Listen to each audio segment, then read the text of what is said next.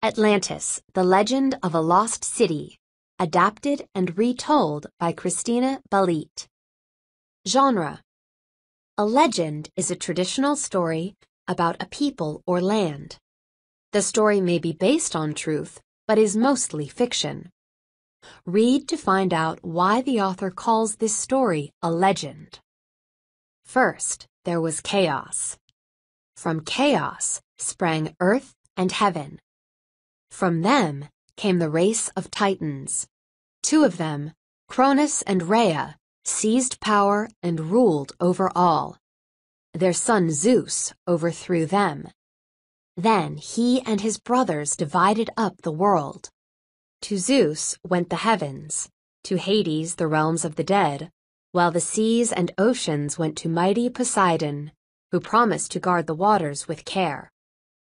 Floating on one of Poseidon's emerald seas was a small rocky island.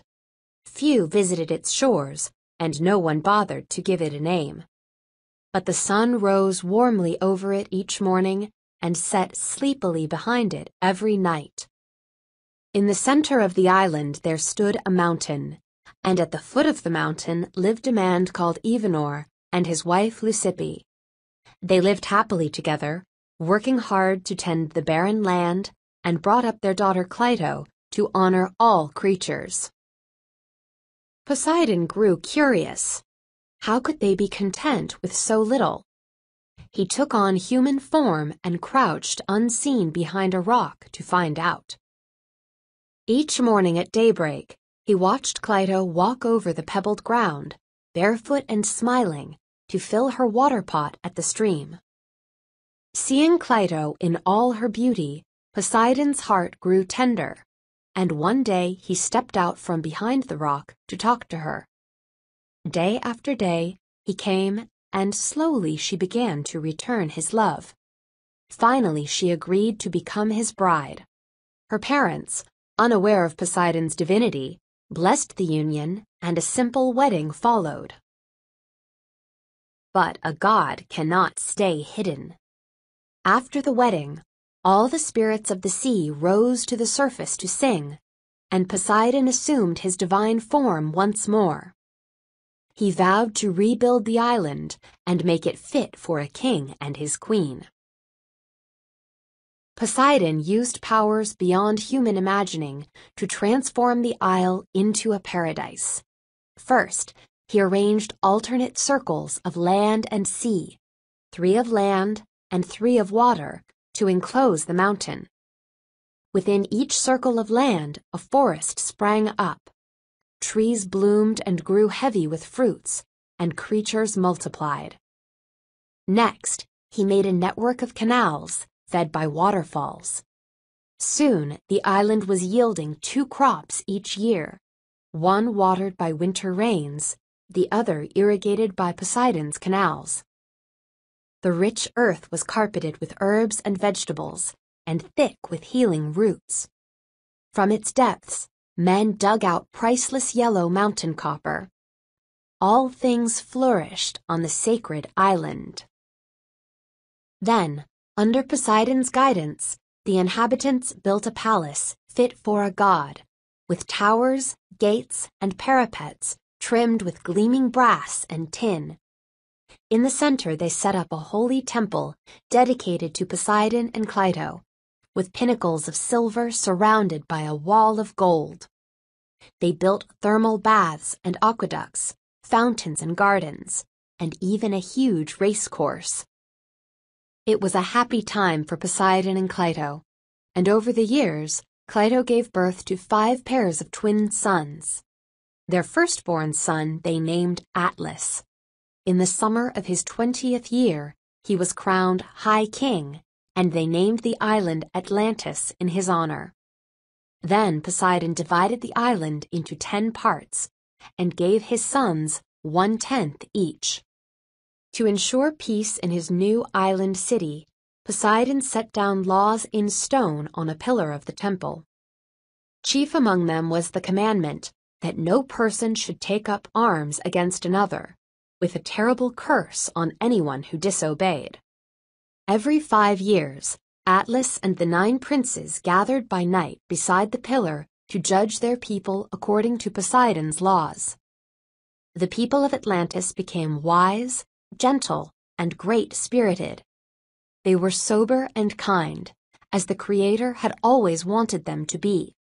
Above all, they lived in peace. So Atlantis prospered. Its splendid docks were thronged with ships and merchandise, and behind them, a towering lighthouse lit the way for incoming boats, bringing cargoes from other lands. The harbors hummed with trade. Bridges and an underground canal were built to connect the 3 circles of land around the mountain as the people grew ever richer. Poseidon, watching from the waves, was content and went away to his home at the bottom of the sea. Many years passed, and Poseidon lay sleeping at the bottom of the ocean. The people of Atlantis began to change.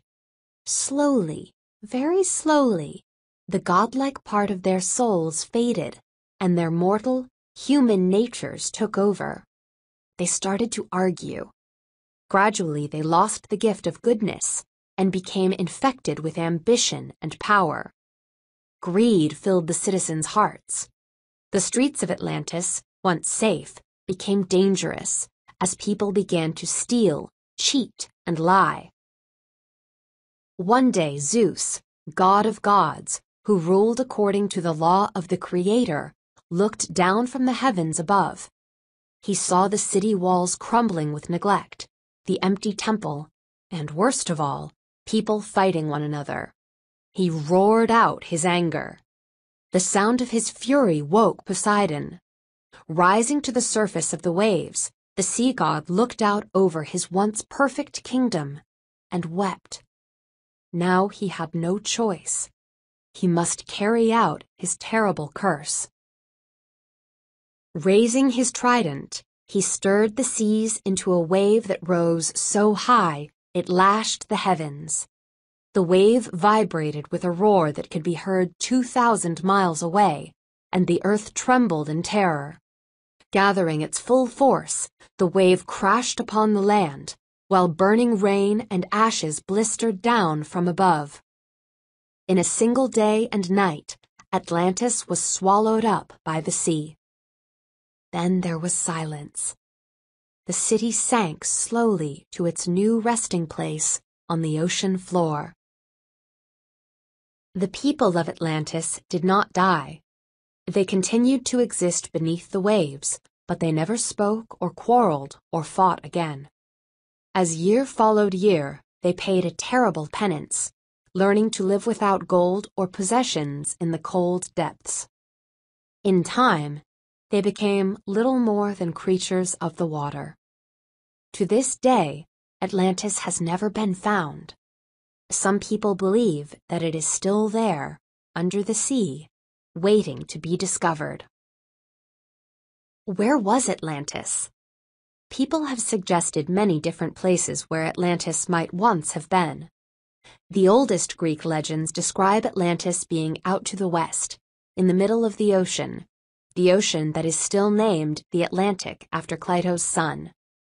The people of Atlantis are said to have spread to other countries, founding settlements in Europe and Africa, and even in a land we now call America.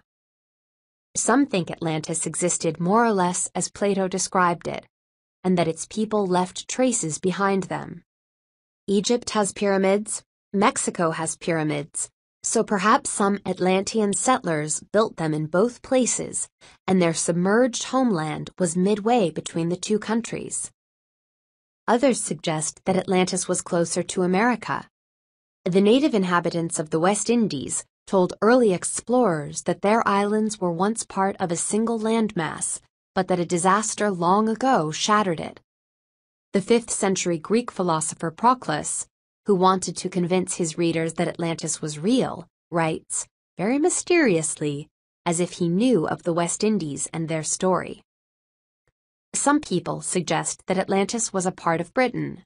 Legend tells of a sunken land between Cornwall and the Isles of Scilly. The theory taken most seriously is that the story is actually about the island of Crete, which was highly civilized and ruled over several smaller islands. One of them, Thera, was partially destroyed in about 1450 BCE by a tremendous eruption, which also destroyed part of Crete, and its civilization never recovered. With so much uncertainty, some argue that the story of Atlantis is not history at all, but a myth, warning us against conflict and power-seeking. Yet the legend is so vivid that many will always believe Atlantis existed, somewhere.